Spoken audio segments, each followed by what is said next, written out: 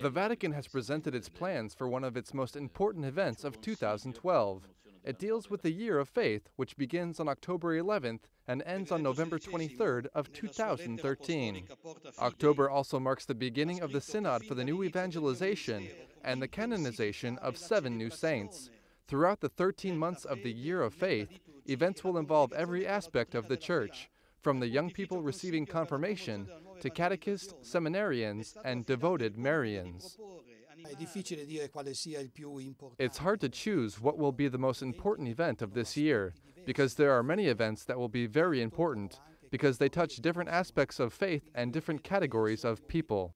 To order the new evangelization, the Congregation for Divine Worship approved a special Mass, but as of now it's only in Latin and Italian. But by October, translations will be available in English, Spanish, and German.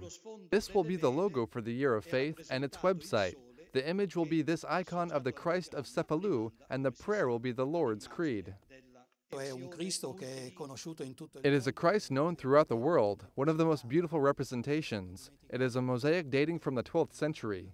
We chose it as a symbol of faith because it is the expression of unity of all believers.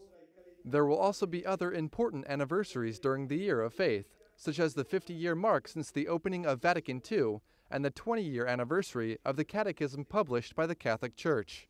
An exhibition is also scheduled to take place at Castel San Angelo and a big concert in St. Peter's Square.